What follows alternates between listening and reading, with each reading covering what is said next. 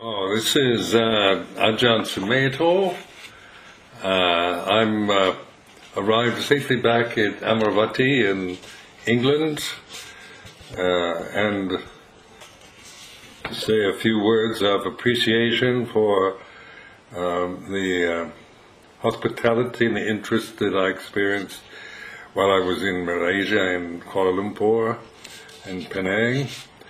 And of course the Ajahn Chah Day on the 16th of January was very inspiring to see so many people interested in my teachers, who has passed away many years ago, but whose teaching still is very clear and precise, and he is even now more famous than he was when he was alive. I really enjoyed seeing the interest that you all showed, and the commitment and the eagerness to learn amongst the people that I met in Malaysia. And this is something to really praise and encourage, this interest, because it is Buddhism to me is a teaching that really helps one to deal with the existence, with the whole span of one's lifetime, in which we have to deal with the worldly dhammas, praise and blame, success, failure, happiness, suffering, loss of loved ones, separation from the loved, and so forth. So that this is the Buddha's teaching is to encourage us to pay attention to life and be awake and learn from it, rather than always trying to escape suffering or blame it on somebody or something else. This practice that I've been involved in for the past 43 years has certainly paid off in my lifetime.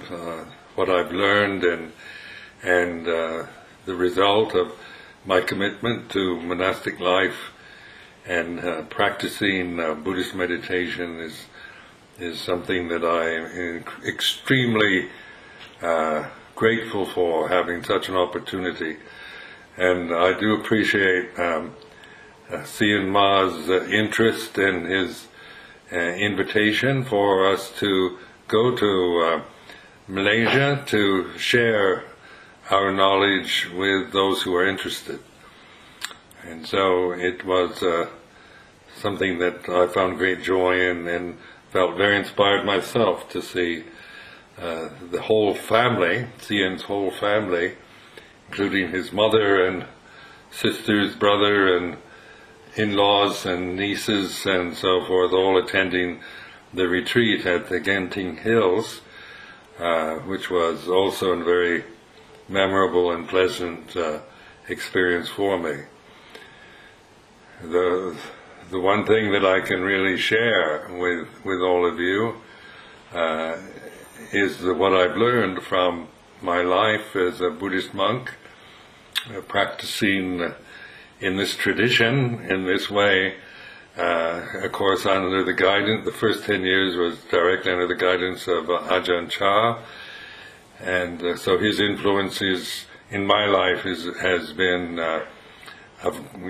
probably the most significant person that I've encountered in my lifetime. And so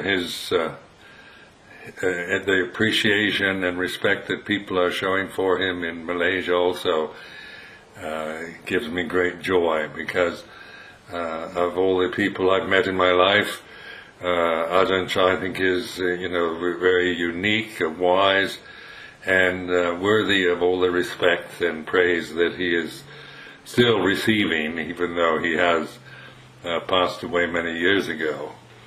When I left Malaysia, I went back to Thailand, where I had the cataract surgery on both eyes, which has been very successful, and now I can see better. I can see without glasses, quite clearly. All I need glasses for is for reading small print.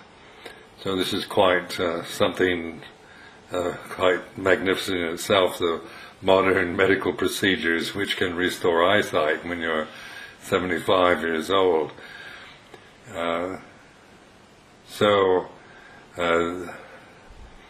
Again, I send you all my best wishes and my encouragement and respect for your interest and your commitment, and for all the organization, management, and hard work that went into arranging both the retreat and the Ajahn Sumedho, and also for those in Penang, Larry Lim, and people there that arranged for my very brief stay in that beautiful place. And so I hope to have another opportunity to visit you all in Malaysia sometime in the future, and wish you all the very best.